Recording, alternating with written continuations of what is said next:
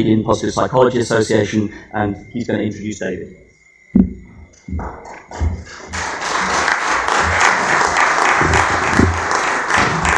Good morning, everyone. It's an honor this morning to introduce our distinguished speaker, Dr. David Cooperrider. I first met David on June 16th, 2016. I can actually remember this because we were at a CPPA conference in Niagara-on-the-Lake, and the biggest story of the time was the Cleveland Cavaliers in the final series for the NBA championship, which they won, and Dave was pretty excited about it. So it's being from Cleveland. So it's at that time I was already involved with Anthony and others in the room here today on the Strongly Sustainable Business Model Group and Flourishing Enterprise Innovation Toolkit initiative, and actually went to the conference to hear David's keynote. I wasn't involved with the CPAP at the time, and that's the reason I went to that conference, was to listen to David and hopefully meet David as well, and to share some of the ideas about the SSBMG and the Flourishing Enterprise Innovation Toolkit project and other things, and the Flourishing Business Canvas as well. Well, destiny was on my side that day, because the day before, the first day of the conference, I was sitting in the main ballroom with lots of empty tables, and thinking about, well, how am I going to actually introduce myself to David and get a chance to talk to him, so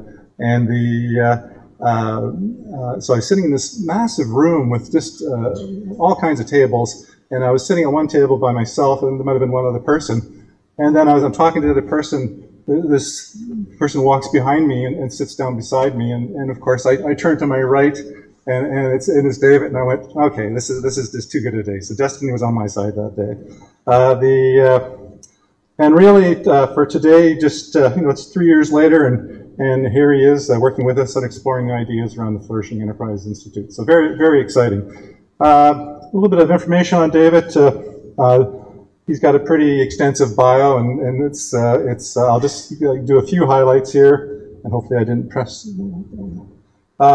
David is a distinguished university professor at Case Western Reserve University and holds 2 chaired professorships at the Weatherhead School of Management. That's the Char and Chuck Fowler Professor of Business as an Agent of World Benefit, and the I used to say the Fairmont Central, but now it's Covia. David Cooperrider Professorship in Appreciative Inquiry. David is the founder and faculty director at the Fowler Center for Business as an Agent of World Benefit. Also, David's the honorary chairman of the Chaplain College David L. Cooperrider Center for Appreciative Inquiry at the Robert P. Stiller School of Business. David has also served as an advisor to many prominent leaders in business and society, including 5 presidents and Nobel laureates. He has worked with a large number of major corporations, governments, global governance organizations, and not-for-profit organizations. David has been recognized for his work many times, recently receiving the Lifetime Achievement Award from the Organizational Development Network for his work in appreciative inquiry and his advancement of the concept of full spectrum flourishing, which we'll hear about this morning.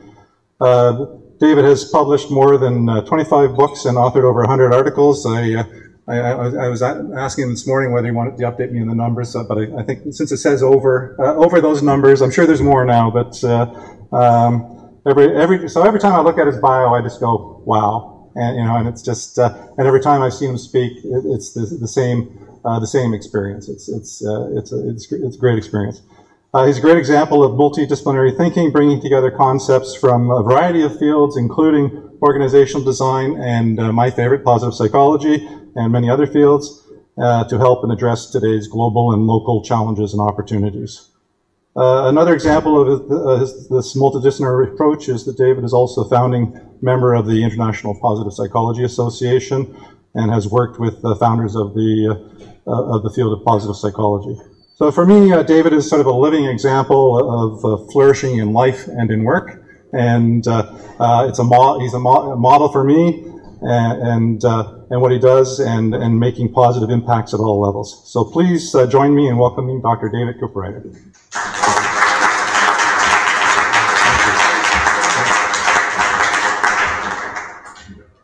Thank you, Bill. It's really exciting to be with you here today and meeting everybody in the early morning session about your commitment to build a worldwide movement and to bring all of the different interdisciplinary pieces of this together. I want to start by, this morning I woke up and thought, what's the word that characterizes best how I feel today?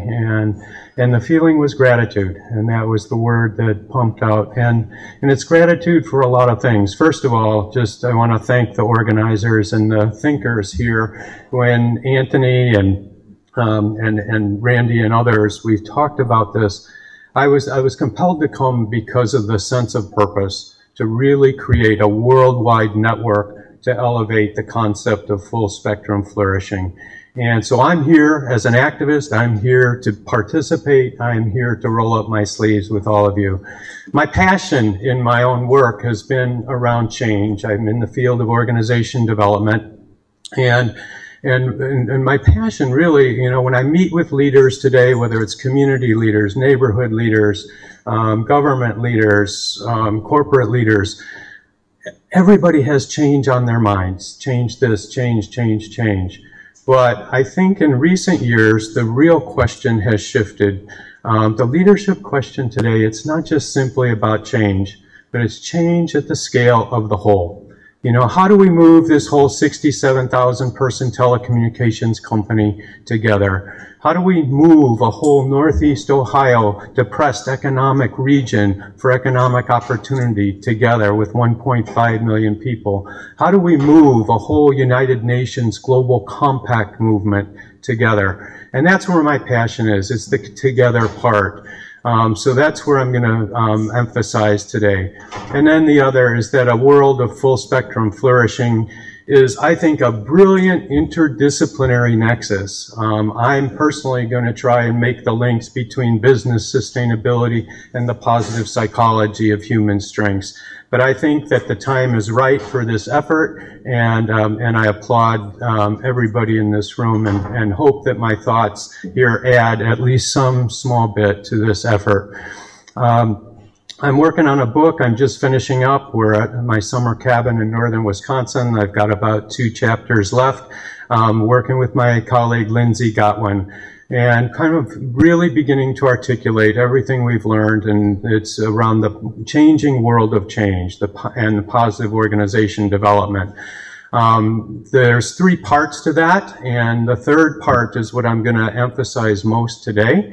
But in terms of the book as it's unfolding, the first is all about kind of the revolution, the positive revolution that's happening in the human sciences. Many of us know the positive psychology movement, for example. Marty Seligman, when he called for a positive psychology field some years ago, maybe it was around 2000, up at that time, there was just a handful of books and articles in that domain. Today, there are thousands and thousands and thousands of writings and publications and research studies. It's really a tectonic shift, and I just got back from Australia, for example, with a group of 2,000 people exploring all the research domains there. But it's really exciting. When Marty began to launch this, he looked at about 44,000 journal articles in the field of the human sciences, and 98.7% of those articles were on what's wrong with the human being.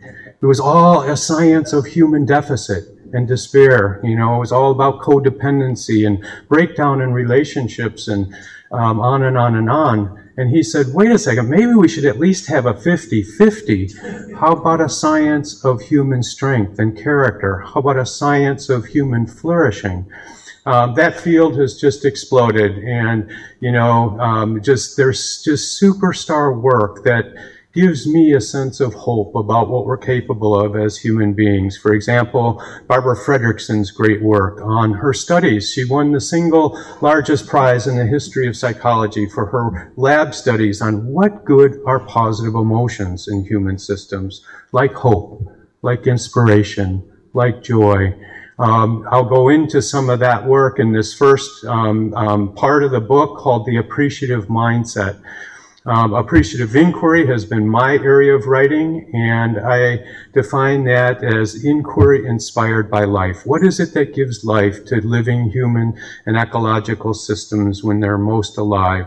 So I'll share a bit about that. One of the great influences for me on the applied side was with Peter Drucker. He was 93 years old when I met with him for the last time, and he wanted to hear all about our work with appreciative inquiry happening in various domains. And I said, but Peter, you've written more on leadership and management than anybody in history. Again, 93 years old. It was a joy to spend the whole day with him. And I said, his curiosity velocity was amazing. So I could hardly get in a question, but at the end of the conversation, I said, but Peter, you've written more on leadership than anybody. Can you put it in a nutshell? And he said, David, it's ageless in its essence. The task of leadership is to create an alignment of strengths in ways that make a system's weaknesses irrelevant. And I wrote it down. The task of leadership is to create this alignment of strengths in ways that make a system's weaknesses irrelevant. And that ties in, it's a nice bridge to what is appreciative inquiry. It's a whole set of tools for the elevation of capacities and strengths. It's ways of creating combination and chemistry effects, like planning in a group of 500 to 1,000, and so on. So that whole first part is around the appreciative mindset, the search for what gives life. The second part is around the multiplication mindset. How do we think not in terms of just like positive psychology, individual strengths, but collective strengths, chemistries of strengths, and so on. And that's where we'll get into change at the scale of the whole. You know, we do planning now with the Appreciative Inquiry Summit method, for example, with groups of 500 to 1,000 people over 3 days. I'll share a few examples of that. And how does it relate to flourishing enterprise and sustainability? What we're finding is the very finest and most powerful appreciative inquiry summits are when people come together to build a long-term vision of a flourishing world. We're developing kind of a new change equation where we're saying that people don't resist change, but they resist being changed. And so the real challenge in change is not resistance to change, but it's engagement and this kind of quiet despair we often have about making change happen. Look at our politics today and the way we treat each other and so on. The last part, and that's where I'm going to spend more of my time today, is the positive institution mindset. When Marty outlined 3 domains of positive psychology and as a human science, he said it should be about the study of positive human experience, hope, inspiration, joy, the higher levels of flourishing and thriving. He also said it should be about the discovery and typologies and understanding of human strengths, like the great book that he and Chris Peterson did, a classification of human strengths. But the third is it's all about the study and design, the creation and design of positive institutions. And to date, there hasn't been as much work in that area, and that's where I'd like to spend a little bit more of my time.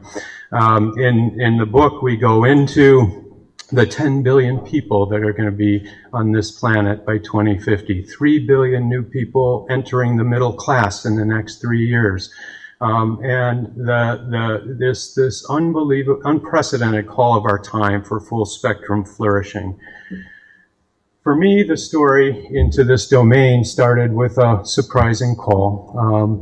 We had been really developing the strength of the Appreciative Inquiry Summit methodologies, and we got a call from Kofi Annan. At that time, Kofi Annan was Secretary General of the United Nations. This was a turbulent time as it relates to thinking about business and society and the economy. You can remember Enron and WorldCom, and Kofi Annan had a chance to speak at the World Economic Forum during protests all over surrounding the building. And during that speech, he did something different. Everybody thought, what's the Secretary General going to say to business leaders? And during that speech, he started talking about it, and I later talked to him, and instead of joining in that chorus, I think in the back of his mind, he's thinking, there's no way we're going to create cultures of peace in high conflict zones without tremendous shared economic opportunity and dignified work. There's no way we're going to make this massive transition to a post-fossil fuel economy, 100% renewable energy economy, without tremendous entrepreneurship and vision and intention and high purpose among business and entrepreneurs and innovators. And there's no way we're going to make this transition. There's no way we're going to eradicate extreme poverty, which we know we can within our lifetime, without tremendous dignified work and economic empowerment and so on. So that day he reached out his hands to the leaders and he said, let us choose today to unite the strengths of markets with the power of universal ideals. And let us choose to reconcile the forces of private entrepreneurship with the needs of the billions who live on less than $2 a day. Let us choose. All of a sudden, there was no planned program afterwards, but all of a sudden, leaders from IBM and Novo Nordisk and Tata Industries and others came up and said, Secretary General, we'd like to have a conversation on this. We need a new vision of business and society for the 21st century. We'd like to work with you on this. We've got about 25 leaders who we think would like to be part of this. They started to discuss it and they opened it up. Then there were 25, then there were 50, then there were 100, then there were 1,000 business leaders from all over the world wanting to participate in this dialogue around business and society for the 21st century. Well, that's when we got the call. Kofi Annan wanted to create a world summit. It became the largest summit in the history of the United Nations. I was so humbled and nervous, realizing that the stakes were very high. But they called and said, can we use appreciative inquiry as the methodology for helping to launch and grow what's now called the United Nations Global Compact? There's a lot of learning there from the appreciative inquiry perspective. I'll show you a little film clip of the interactions, because world summits are typically pre-negotiated agreements. They're talking heads, they're panels, they're everything but collaborative coming together to co-create. So fast forward 3 years later, they handed this off to Ban Ki-moon. Over 1,000 businesses now were part of this effort. Our next meeting was in Switzerland, in Geneva, and I just felt feelings about our time, our privileged time, our time to be here as change agents. I felt things that I had never felt before. You know, I'm sitting there with leaders like Jeffrey Sachs. We're at the table. We did the appreciative interviews. We're lifting up innovations and stories of hope and stories of courage and stories of wisdom. And he's pounding the table. You know Jeffrey Sachs's work probably. He wrote the book. He's the economist at Columbia who wrote the first text that really articulated the end of poverty within our lifetime. And he was pounding the table. He was talking about how we can be the first generation in all of human history to eradicate the kind of extreme grinding poverty that we can scarcely imagine or empathize with. So he's pounding the table and he says, I just have to wake people up. How close and how much capacity we have in this world to do this. Jane Nelson from Harvard next to him started sharing her stories about equally impressive kind of progress possibilities with moving towards a post-fossil fuel economy.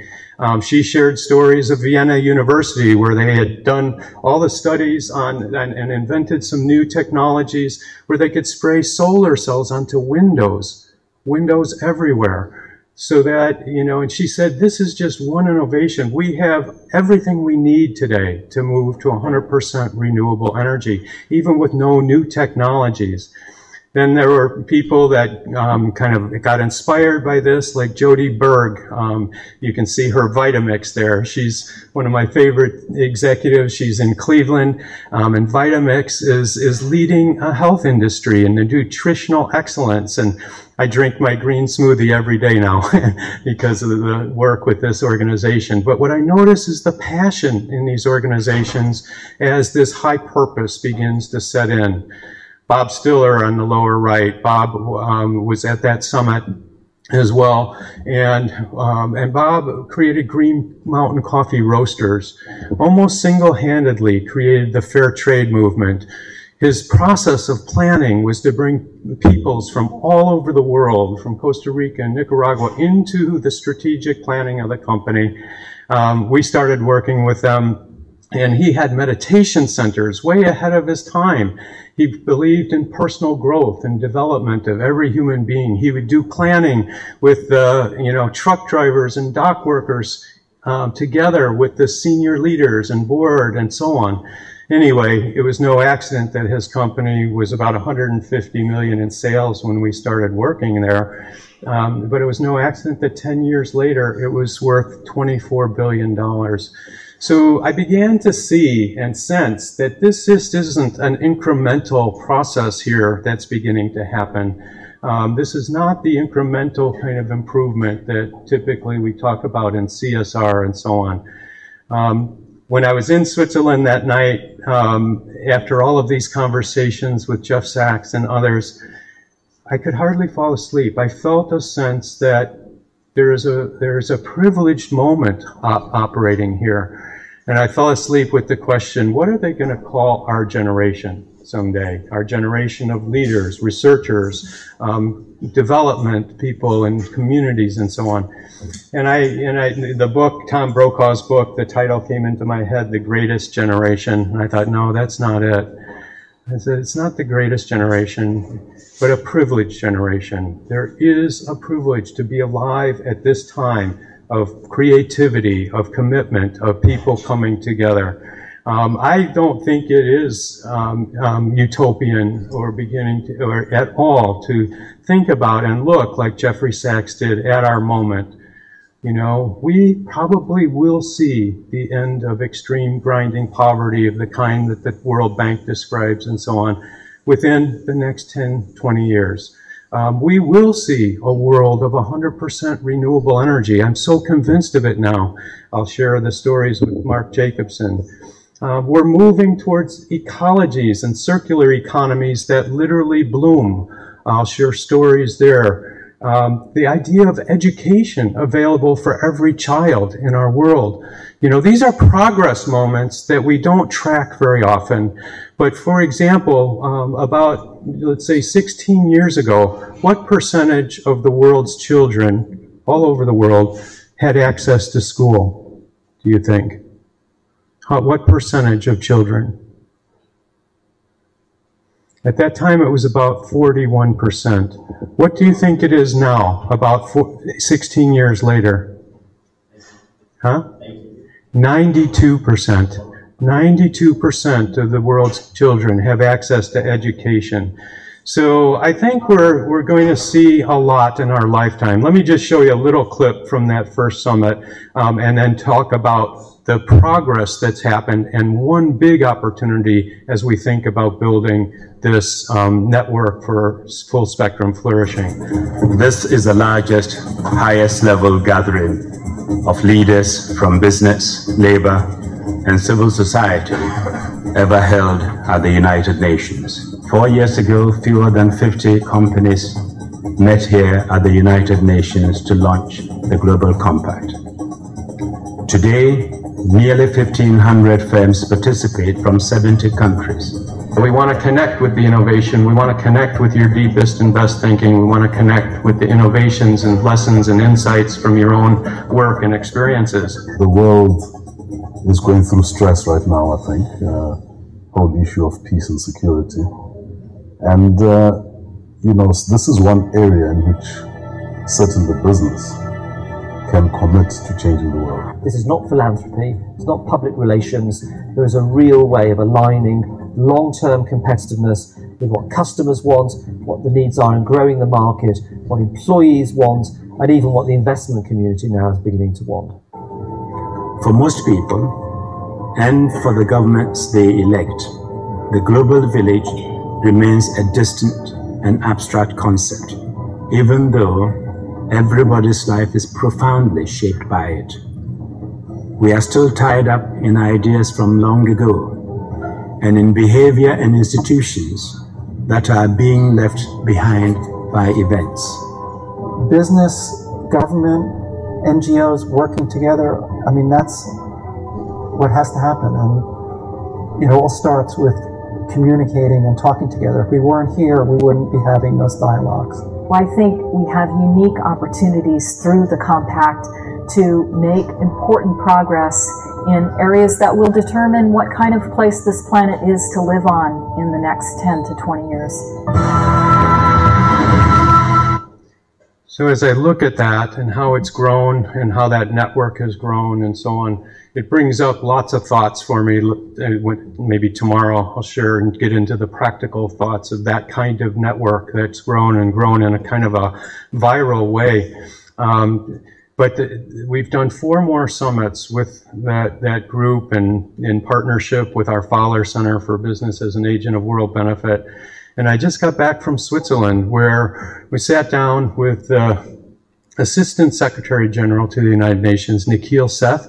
Nikhil is the one that organized the Earth Summit in Rio 2020 that laid the groundwork for the Paris Agreement. And what we started talking about was the positive psychology of human flourishing and how that's taking this field into another level. We talked about, like, John Ehrenfeld's concept of sustainability and moving beyond to the larger aim of flourishing for all people and all life over the long haul. Anyway, he got very excited by it and began to propose that maybe it's time to do another World Summit using appreciative inquiry. Kofi Annan was one of his mentors. He had tears in his eyes when we spoke about Kofi Annan's impact and influence and so on. And so we just signed an MOU with them to begin to design and think about a World Summit to accelerate the capacity building for the global goals and for flourishing. Now, there's a lot of heavy lifting to do before we get there. Like, we need to raise quite a bit of money. That's going to be the major task that we have ahead of us right now. But I want to come back to this maybe tomorrow as a possibility, as part of a growth of this flourishing movement. I think it's a real opportunity. So after that, that's when we started launching our study of business as an agent of world benefit. And it's not an answer, it's not an assertion, it's a question. What does it look like? Where is it happening? What are the dynamics? What are the enablers? And it has been amazing. If you go to www.aim to flourish, what you'll find there is over 2,100 published stories of innovation. And so many of these stories, I wish, were heard by everybody in the world. I'll share just a couple of them because, Joseph Campbell, the anthropologist and sociologist, said, when you look at society transformations, it's awe that moves us forward. And so many of these stories are not heard in our negative crescendo of the media. What we've done is developed a methodology where students all over the world can download the Appreciative Inquiry Guide to surface innovations in their regions, in their homes, in their communities. They knock on the door and they go and they begin these interviews. I think our latest tabulation is now 278 management schools are part of this, 88 countries, 9,300 students, 546 professors, and there's over 2,100 published stories. So it's exciting, and there's potential with this aim to flourish to actually create an accelerated kind of learning process, world learning process. As we're getting into this, again, it's not an answer, but it's a question. What does it look like? What are the enablers? How far how can we begin to see the pattern of the future in the actual, in the texture of the actual? And where we're heading now is towards a world where business can excel, people can thrive, all people can thrive, and nature can flourish. A few examples of the kinds of stories and innovations. So this one was one in Rwanda, and shortly after the genocide, Hutu and Tutsi genocide, we know what happens this was a 1 million person genocide, and we know what happens in terms of conflict and bitterness and separation. And so one entrepreneur who had a place in his heart for Rwanda, his name was Bobby Sager, he said, what can we do? What can we do through business to begin to break that cycle that could last hundreds of years from one generation to the next. And he came up with a wonderful innovation. He studied the Grameen Bank ideas of microenterprise and developed a microenterprise bank with his partners in Rwanda. And the innovation came around. First of all, they earmarked most of the loans for women in terms of their business ideas and the economic empowerment. But then they went one step further and said, let's earmark the funds for women who come together as partners, as colleagues, as co-owners of the business across the Hutu and Tutsi lines. Aha, all of a sudden, the transformations began to happen. And as Bobby said, you cannot demonize the people you're working for and building hospitals together and schools for the children. Anyway, it's an interesting example. I'll share a little bit more about why that's so important in terms of the world's $14 trillion a year on military expenditures and conflict and so on. This was an interesting one in the Netherlands. I went there and talked to the folks and heard the story about this OAT organization, and they wanted to appeal to young people, and they wanted to use products as a way to teach. So they went to their designers, and this is where the innovation possibilities come in. Can you design us a gym shoe that's 100% made in renewable energy facilities, that's made from biodegradable materials? And by the way, as we see sustainability moving away from just less landfill, less harm, and so on, can you design us something that actually regenerates the planet and adds to the planetary health and so on? And so literally, I bought boxes of them home for our kids and everybody loves them, but literally, it's called Shoes That Bloom. When you're done with them, you plant them in the backyard and it turns into a flower, turns into a tree. And it's a small business, but the designers there believe that design is all about human intention. What is it that we intend? So anyway, I'm wearing another kind of gym shoe today. I just came across this company. It's called Nothing New. Nothing New. And these gym shoes are based on nothing new. It's made out of all ocean plastics, fish nets, recycled rubber, and so on. So anyway, lots and lots happening in that domain. This was one from Indonesia. The students there got into a canoe, went to one of the islands, found an entrepreneur who did care about all of the toxic waste in the oceans, 18 billion tons of toxicity and plastic in our oceans, and P.T. Marta was his name. And he began to do science and work on the tapioca root and discovered that they could create kind of a plastic simulation out of tapioca root that would biodegrade in 30 days instead of 300 years. Anyway, the students doing those interviews were alive when they came back to teach those stories to their own students. Mark Jacobson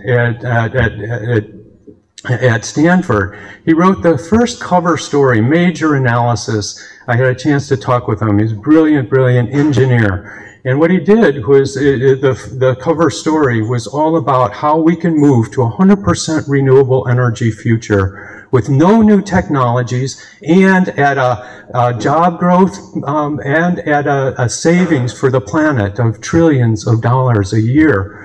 Since then, he's gone on to create a plan. It's 100% clean and renewable wind water plan for 139 countries, including Canada.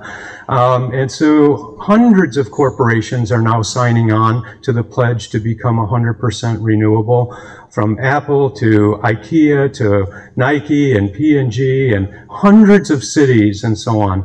And I just felt like, okay, so now we're seeing something, and I would like to begin to link this with the other tectonic movement that's happening, the positive psychology of human science, the call for a psychology of flourishing, and so on. And I thought, how do we bring these two domains together, the business world and the business side of sustainable value and moving towards flourishing, with the great work in positive psychology, where the bottom line for all of positive psychology is human flourishing, where everything points in that direction. So what I want to share is how this leads to a definition of positive institutions. You might have read the Encyclopedia of Human Strengths. We used to have an encyclopedia of the Diagnostic Manual of Mental Illness, 10,000 technical terms for what's wrong with the human being. It's only recently that we've had that same kind of typology and scientific effort around human strengths. Strengths of courage, like bravery and perseverance, strengths of wisdom, like love of learning and judgment and curiosity, strengths of transcendence, like hope and spirituality, strengths of temperance and prudence and humility, citizenship, teamwork, and so on. And so I started thinking, how do we take this kind of great work and begin to define what we mean by positive institutions? So I want to share a story with you, one of the best in our database, one that kind of blew my mind and shook my soul. But as I share this story, this happens to be in the high conflict region in the Middle East. What I'd like to do is share this business and society story, but as I share it, think a little bit about what strengths, what human strengths do you see in this? What three stand out for you? So I'm on my way to Israel to give a talk at the Arison School of Management. On the way, I stopped in Amman, Jordan. It was tense, and there was bombing going on in many places. And while I was at that hotel, I met with the former prime minister there. We were talking about the state of the world and the tensions at the cellular level that you can feel. And that night, there was, I woke up to just bedlam in the morning. There was the headlines on the papers. There was a terrorist plot to let go of a biological weapon intended to kill 150,000 people.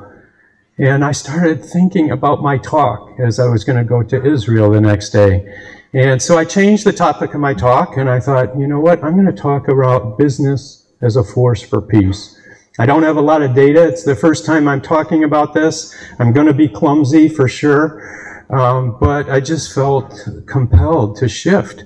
And so I did shift, and as I went to the Arison School of Business, I just started my talk. Where's the peace going to come from in this part of the world?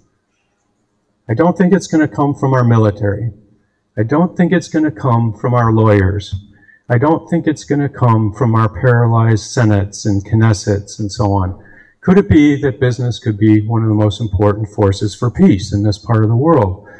So again, it was clumsy. I didn't have a lot of data, but the speech went on.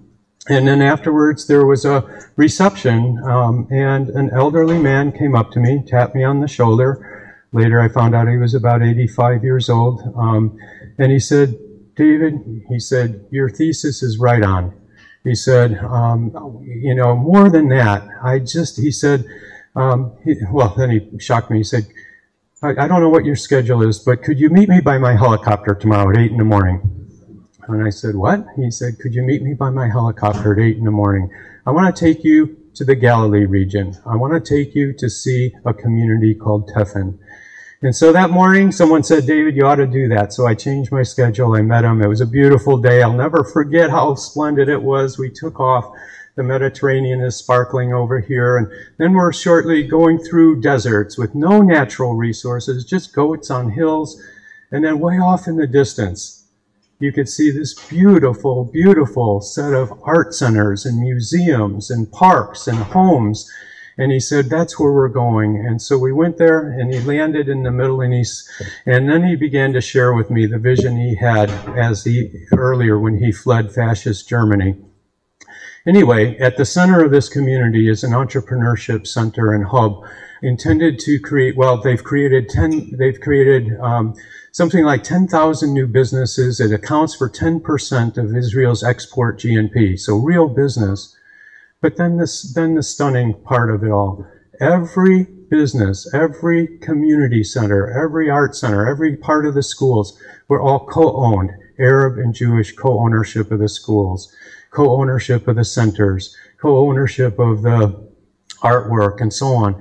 And I said, well, Steph, here I am in a part of the world where everyone says it's intractable. the hatred, the bitterness, and so on, and the lack of hope. And he said, let me show you our 4th grade classroom. So here I go into this 4th grade classroom. They're teaching entrepreneurship, social entrepreneurship to the young people. But again, it was Arab and Jewish children laughing and singing and holding hands. And I had tears in my eyes. And I said, Steph, what's your dream now as a next stage? He said, David, if we had one of these in all of the different non-oil producing countries in the Middle East, we'd get rid of the concept of terror. And so anyway, if you hadn't heard it from me in some other speech or something, how many of you heard that story? None. I thought, this is amazing. Here I am, a management school professor on the lookout for business as a force for peace. And I had never heard this story. What's going on, in our news, in our media? Anyway, what human strengths do you see in this story? Courage, okay. What's that? Hope, yep. Love, the cognitive power of love, and so on. So this was the attempt I was working on to begin to get to a point of understanding this. Now, in a practical sense, I mentioned that the world spends over $14 trillion a year on armed conflict and reducing conflict and so on. And I just started thinking, this story should be headline news everywhere in the world. It's not just philanthropy, it's using business and the tools and the strengths of innovation together. Anyway, so this leads to the definition that I want to propose. My colleague and I, Lindsay Gotwin, in our book, go into it more. But we describe positive institutions to link together these fields. Positive institutions are organizations and structured practices in our culture or communities or society that serve to elevate and develop our highest human strengths, combine and multiply and magnify those highest human strengths, and refract, send outward those highest human strengths outward in a world benefiting ways, leading ultimately to a world of full spectrum flourishing. It's not often that we think of institutions as a vehicle for amplifying and elevating and magnifying wisdom in the world, the human strength of wisdom. It's not often that we think of institutions as magnifying the capacity of love in our world. But that's where I think there's just a lot of research opportunities. And for me, it started making me think, as an organization development professional working with companies all over the world to help them move towards their higher vision of themselves, I started thinking, what if we stop thinking about institutions as our clients, but institutions as the change agents? All of a sudden, systems change becomes more of a hopeful reality. All of a sudden, you start realizing the capacities we have in over 214 million businesses that encircle the planet, and how to harness this $80 trillion economy in a better way. And all of a sudden, you start thinking about, what does that mean for the world? What does that mean for the business? I had just a recent visit at several of the display centers for Tesla, and the courage that they have and so on. So the one I was at was in Amsterdam, and it was filled with young people who were so sharp and so passionate and so articulate. And one of the young people, I said, okay, at the display center, tell me, I'd like to know, what is your job here?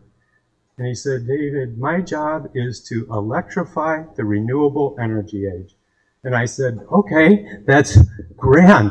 But what's your job? What's your task? What's your work here? And he said, David, my job is to electrify the renewable energy age.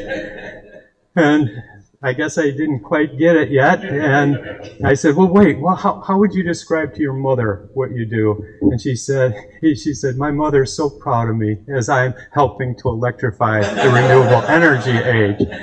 So anyway, there's something going on in all of these organizations as they adopt the sustainable value and flourishing agenda and call their people to craft it, like at Bob Stiller's, where he'd have 600 people in the room designing the fair trade movement for coffee and so on.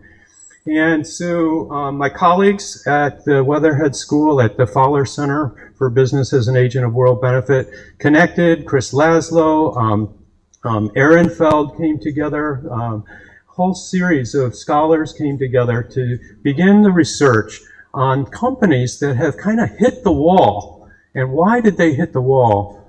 With so much energy at the beginning around sustainability, and then they hit a brick wall and find incremental gains. Like there's only so much waste you can get rid of. You know, less. They wrote a wonderful book called The Flourishing Enterprise with lots of definitions and so on, and had some pretty amazing propositions about it. Because, you know, most of the time, so what they proposed was that a lot of companies start in the middle here. They start trying to develop a sustainable enterprise. They look at their waste. They look at their ways to improve productions and so on. And what they find is that that just lasts a little bit of time. What they began to articulate in their research was the need for deep personal transformation. In a lot of the interviews with the CEOs, like a Bob Stiller and so on, there was just, what they were noticing was a lot of time spent, they call it a consciousness of connection, a consciousness of our interdependent world, a worldview of intimacy and so on. And so they argued that the sustainability word is wrong, that we need to advance to full spectrum flourishing, that, you know, sustainability isn't motivating. Like you don't start a new partnership or marriage by turning to your, you know, at the wedding vows and saying, I hope we have a sustainable marriage, you know? And so they argued, but where is this going to go? Where is this going to come from? It's not the business case, they argued.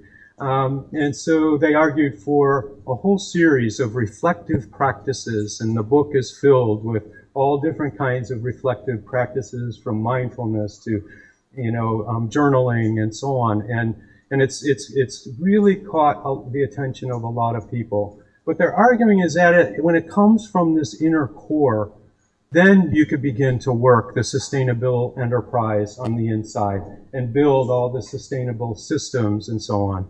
And then ultimately, you can cast your attention outward into the world, doing the outer work and building a better world. Now, I wrote the last chapter to this book, and I agree with everything that they're talking about, but I also agree about systems thinking. And so I just want to share a concept that we emerged in this last chapter around mirror flourishing. So again, the argument was that as we help individuals begin to flourish as a whole human being, capturing every part of their spirit, their heart, their mind, and so on, then we can begin to work towards a flourishing enterprise, kind of on the interior of the enterprise, and then move towards the flourishing world. That's true. But one of the things that we realize from systems thinking is that we kind of get into trouble if we don't think in circles, when we forget to think in circles. And so one of the things that I began to look at, I did a series of speeches with Marty Seligman throughout Australia. He talking about individual flourishing and the science that was emerging, and myself talking about enterprise and larger systems.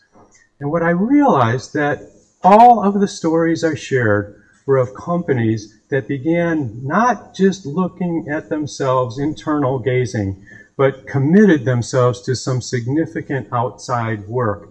For example, like the Bob Stiller organization and the fair trade movement, and bringing all the people from around the world to help develop the plans and culture there. So what we're seeing is, you know, you've got a normal enterprise and you want to launch an effort towards a positive institution, flourishing enterprise. So one way is from the individuals to the enterprise to the world. But what our research is showing is that it might be more simple. that we can just jump to action, learning, engagement in the real world and begin to develop a flourishing world. And then what we're seeing happening, and I'll show you Bob Easton's dissertation on it, then what we're seeing happening is the passion, like that young Tesla employee. You know, I'm here to electrify the renewable energy age. He's building this flourishing transition of a world. And so what we're seeing is that it can be this simple as jumping right there, and then it moves to the flourishing individual and the desire for deeper development, the desire for greater consciousness, and then the flourishing enterprise, systems and operations and products and so on. And then again, it feeds back into a flourishing world. Calling that dynamic mirror flourishing. And the idea is that is very powerful. And I think what's happening here is a reverse PERMA dynamic. So Marty uses the acronym PERMA to describe and define flourishing at the individual level. P stands for a life, a good life of positive emotion, of hope and inspiration and joy. E stands for engagement of our signature, who we are as a human being, our gifts, engaging those gifts. R stands for life-giving, growth-promoting relationships.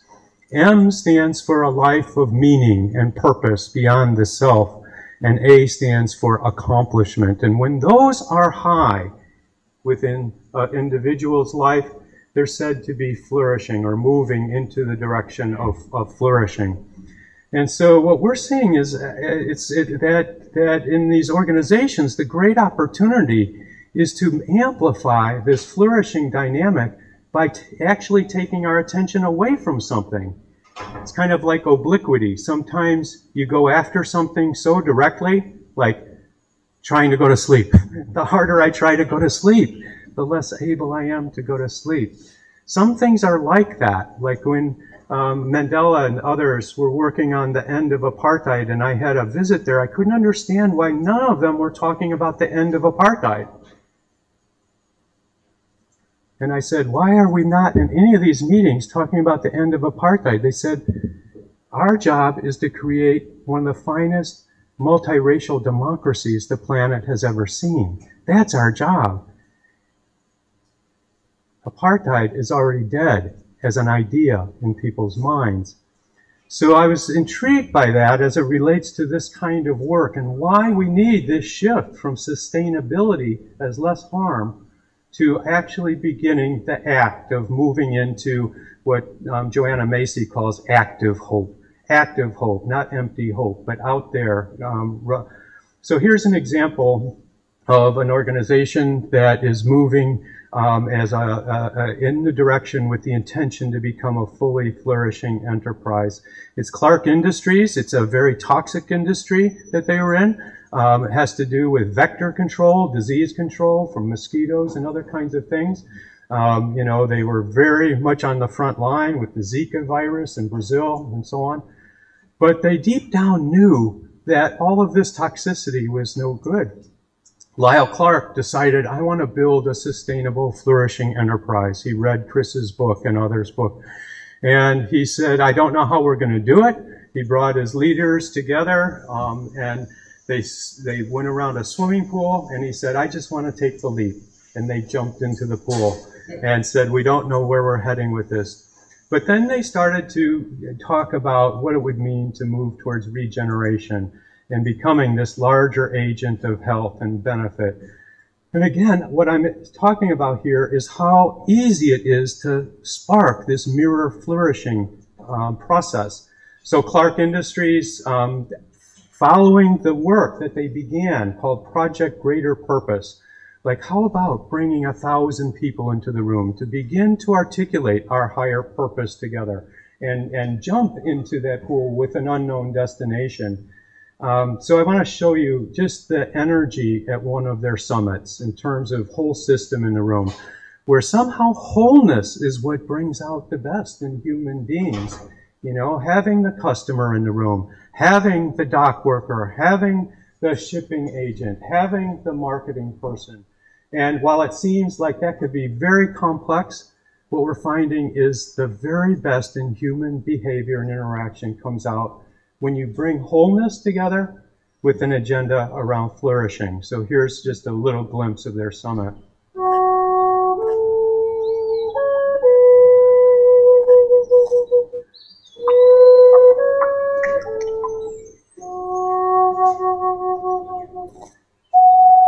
I feel so fortunate to be part of the journey that you're on. I mean, it is incredible. I think you are the company of the future. So for the next 3 days, ask yourself this question.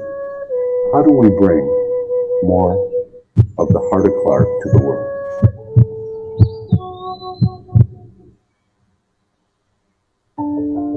Yeah, I think using appreciative inquiry and especially including everybody into that process is unbelievably valuable.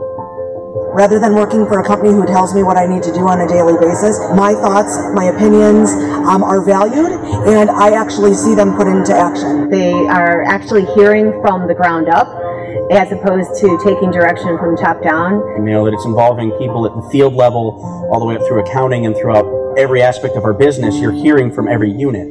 So any themes that come through are clearly themes that matter to everybody. We'd like Clark to be the go-to entity for the CDC and WHO for rapid response to global outbreaks. So one of the most exciting things that happened this morning was the number of people that brought up water management. And of course, aquatics is part of our company, but it's a small part. And yet you could see the importance that it played in all the groups that got up there and gave their presentations. Really something that we probably didn't think would happen, but it has come to the forefront in my mind. Clark website of the future for Clark Aquatic Services. We want to be at the forefront, but let's do what it needs to take to get in front of the forefront. This is it.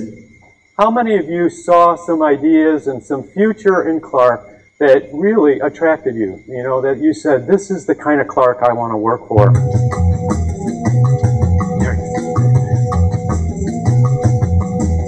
I think it's great that they're a family-owned company and that they've stayed together as a family in the second and third generation, and they continue to do that as a family together. I think that's so important and so rare nowadays. If I was to call somebody out, it would be my dad. He was all about product innovation, and that's where really the heart of this company is, and he was the one that started that. So what gets me excited is that they have taken sustainability and they've owned it, and I think now they're moving past sustainability. If they stay with sustainability, they'll be stagnant, and I think there's like this new wave of them setting the standard of regeneration.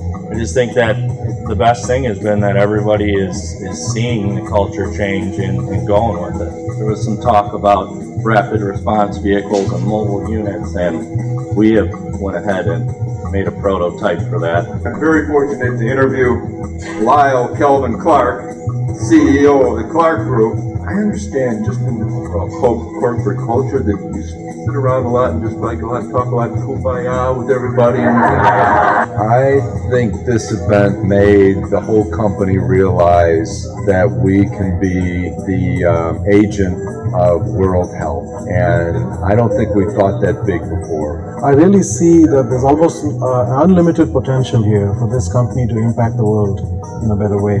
I wouldn't be shocked if this company were to grow 100-fold. When we look at the prototypes that were developed 3 years ago in the first Appreciative Inquiry Summit, for example, whole new buildings that model sustainability, you know, people may have thought maybe that will not take place, but within 3 years it exists. Bolder, bigger, braver. Bolder, bigger, braver. Bigger, bolder, braver. Bolder, bigger, and braver.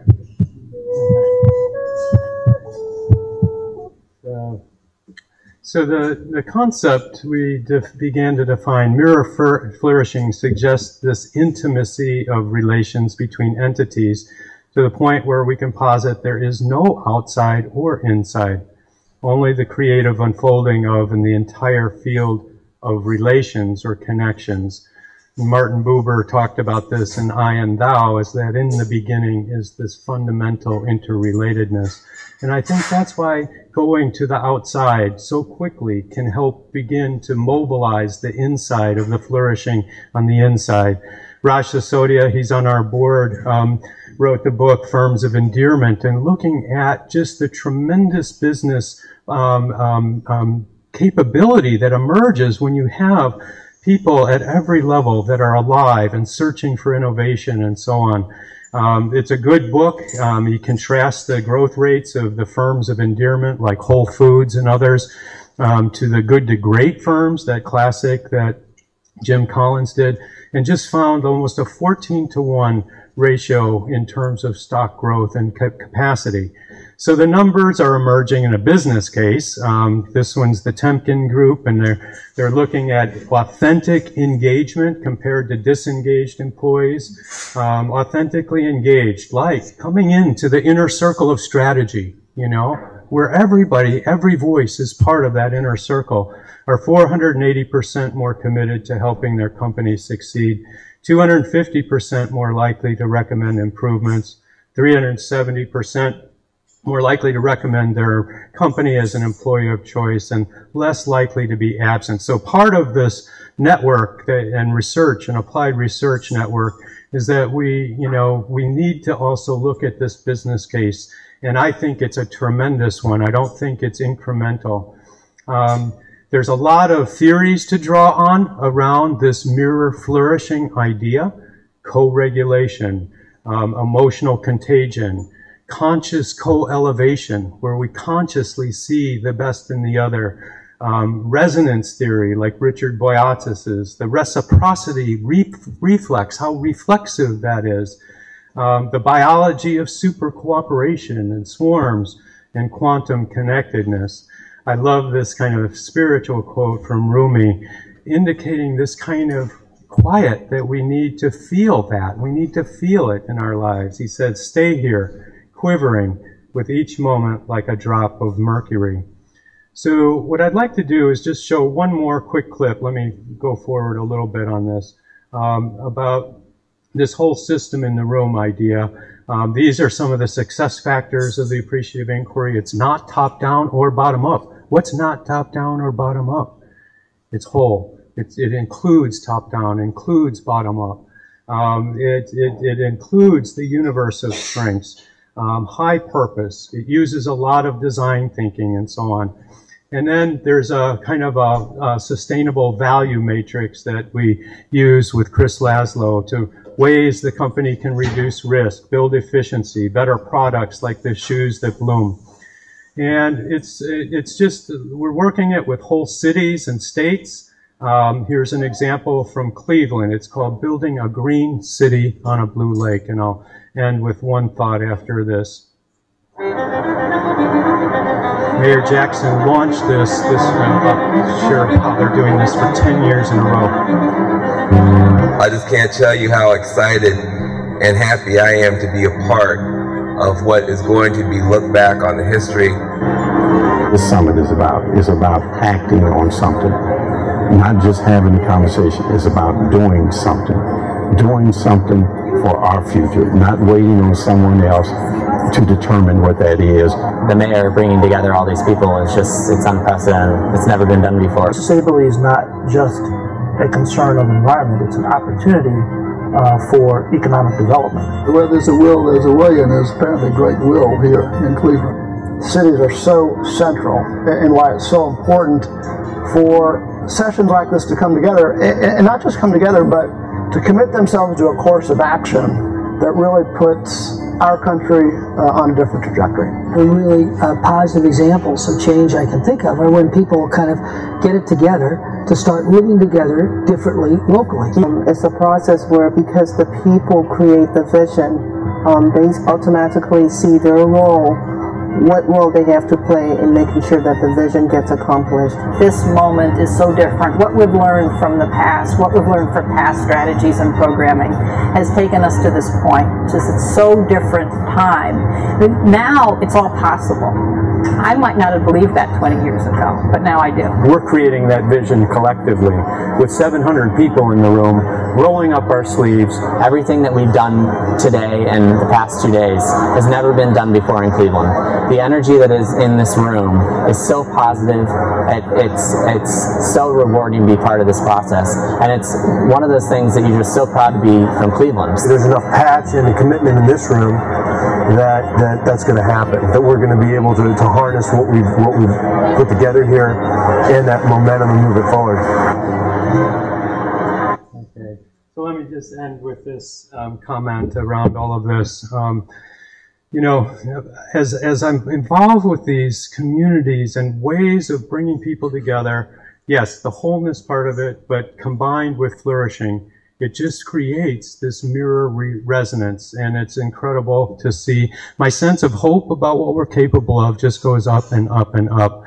And after one of my recent talks, an elderly man raised his hand in the crowd. I was raising the question, why would wholeness bring out the best in human beings and their relationships?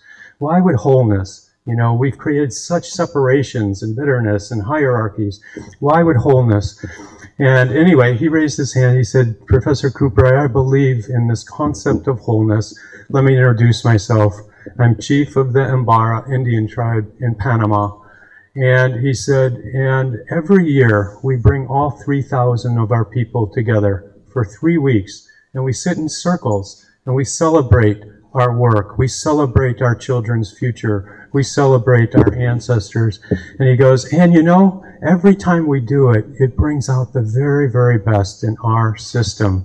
It's so healing. And then he said, and with a smile, we've been doing it for over 300 years. And I thought, oh gosh, it's great for our field to be at the cutting edge, isn't it?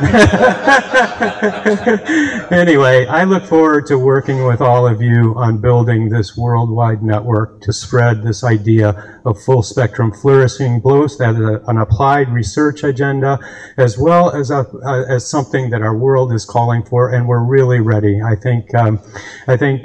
just feeling like Paul Hawkins' notion of blessed unrest, that we are in a moment where people just they feel it in every cell of their body. So thank you for inviting me. Thank you for your vision, and I look forward to our work rolling up our sleeves the next couple of days. Thank you.